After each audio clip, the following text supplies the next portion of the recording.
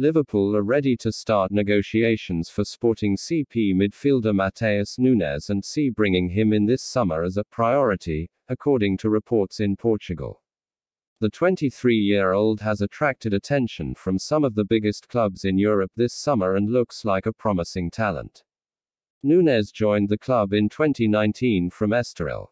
He has made 99 appearances and has scored 7 goals. Sporting are after €45 million plus €5 million in add-ons, which does not seem too steep for a player of Nunes' quality. They are not prepared to negotiate this price tag.